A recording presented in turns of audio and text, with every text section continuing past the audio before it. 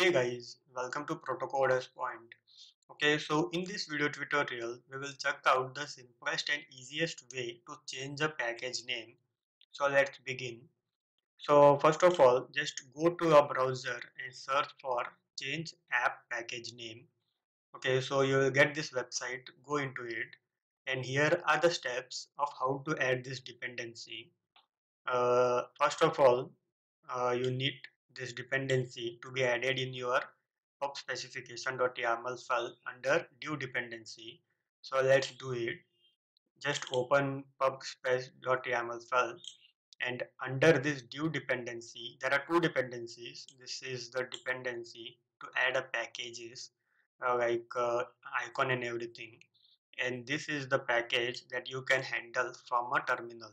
So under due dependency, just give two space, that should be two space de, and add this package. Okay, after adding this, just hit this button. Okay, so this will download all the packages of this and store it into your external library. So as you can see, the code is 0, that means it was successfully added in your Flutter project. Okay, so after adding this, you need to run a command, and that will change all the packages name. So for let me show you the packages of our app, package name of our app. So just go to Android part, resources, app, sources, main, manifest. So here you can see this is my old package name, current package name. So after running a command, it will get changed. So let's run the command. So in your terminal here down, you will find the terminal over here. And if you are not able to find this terminal over here, just go to edit, no, the view, tools of Windows, and here you will find the terminal. Okay, so this window will get opened. So here just enter a command, that is flutter pub run the dependency that you are using, that is change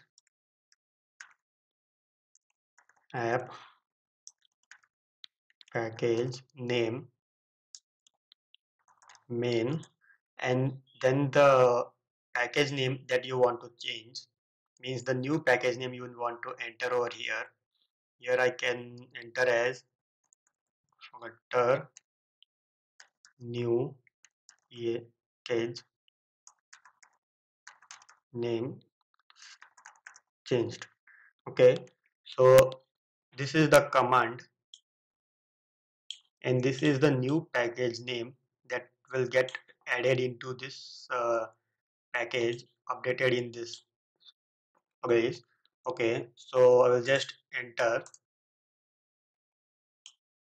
Okay, so it is getting run.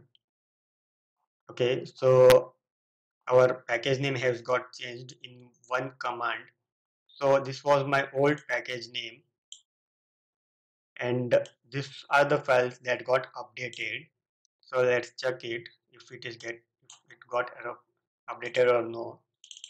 Manifest. So as you can see, this is the new package we have entered in your manifest file, and here in build griddle, here also the package got updated, and then in your Java code, that is Kotlin.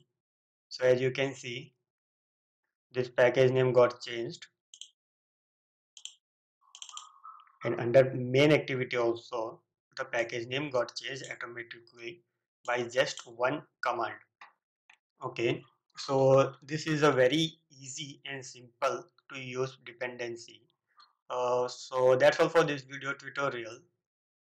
So thanks for watching. Please do subscribe Protocoder's Point.